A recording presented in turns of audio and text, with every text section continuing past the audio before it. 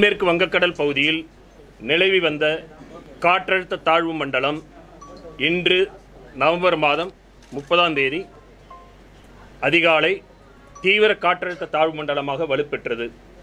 இது மேலும் புயலாக வலுவடைந்து இன்று நவம்பர் மாதம் 30ஆம் தேதி காலை 8:30 மணி அளவில் குமரிக்கடல் பகுதியில் கன்னியாகுமரியிலிருந்து சுமார் 70 கிலோமீட்டர் தூரத்தில் நிலை கொண்டுள்ளது.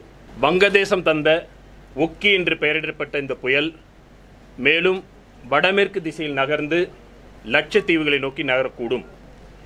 கடந்த 24 மணி நேரத்தில் தமிழகம் மற்றும் புதுவையில் பரவலாக மழை பெய்துள்ளது. அடுத்து வரும் 24 மணி நேரத்தை பொறுத்தவரையில் தமிழகம் மற்றும் புதுவையில் பரவலாக அநேக இடங்களில் மிதமான மழை பெய்யக்கூடும்.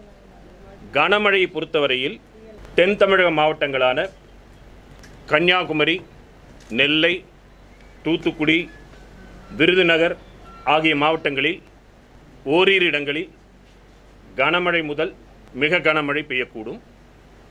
மேலும் தேனி, திண்டுக்கல், கோவை, நீலகிரி மாவட்டங்களிலும் டெல்டா மாவட்டங்களான தஞ்சை, திருவாரூர், நாகப்பட்டினம் மற்றும் புதுக்கோட்டை மாவட்டங்களில் ஓரிரு இடங்களில் கனமழை பெய்யக்கூடும். மேலும் இது போன்ற செய்திகளுக்கு இணைந்திருங்கள். பிரிட்டன் தமிழ் தொலைக்காட்சி.